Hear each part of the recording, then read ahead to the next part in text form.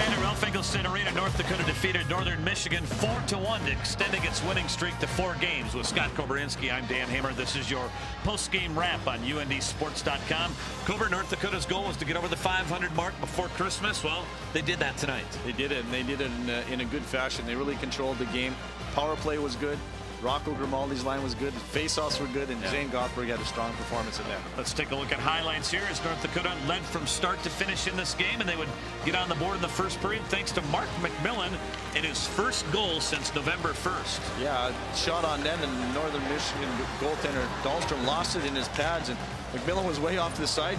Just shot on the empty net, and easy goal for him. It was 1-0 after 1 in the second period. North Dakota got 2 power play goals. The first from Luke Johnson. Good look there by Luke Johnson. Kind of faked the pass. Saw Dahlstrom kind of cheat towards the pass. Shot it over the shoulder, short side. Johnson, the reigning NCHC Rookie of the Week after 4 points last week at Western Michigan. Then Dylan Simpson on the power play to make it 3-0 North Dakota. Real simple play there. Simpson just gets a puck, gets it on net, and Mark McMillan in front of the net for big screen. North Dakota would give up a goal here as Darren Nowick takes advantage of that play, and Northern Michigan gets within 3-1. Yeah, little miscommunication, and that leads to a goal, but they'll get that sorted out.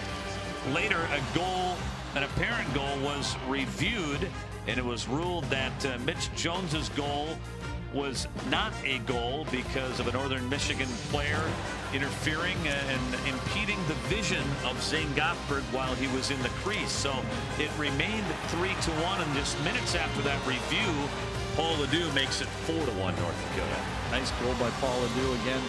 The young guys, the freshmen, are helping contribute offensively, so good job by them here today. North Dakota outshoots Northern Michigan 30-25 on the night, and the face-off circle was big. North Dakota won that area 31-21, including Rocco Grimaldi, who won 16 of the 23 face-offs he was involved with tonight. Katie Hale caught up with North Dakota head coach Dave Haxtell.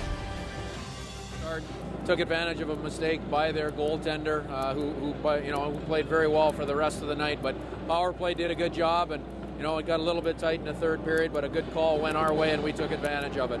Once again, I was impressed by the production and really skill level of the young players on your squad, really on both ends of the ice tonight. Well, we're starting to get contributions, and we've talked about that over the last couple of weeks. That's something that has to happen consistently as we get to this time of year and move forward from here, Katie. All right, Coach, thanks. We'll see you tomorrow night. Thank you. Well, Dan and Cobra look for North Dakota to try to close out this non-conference series tomorrow night. We'll see you then.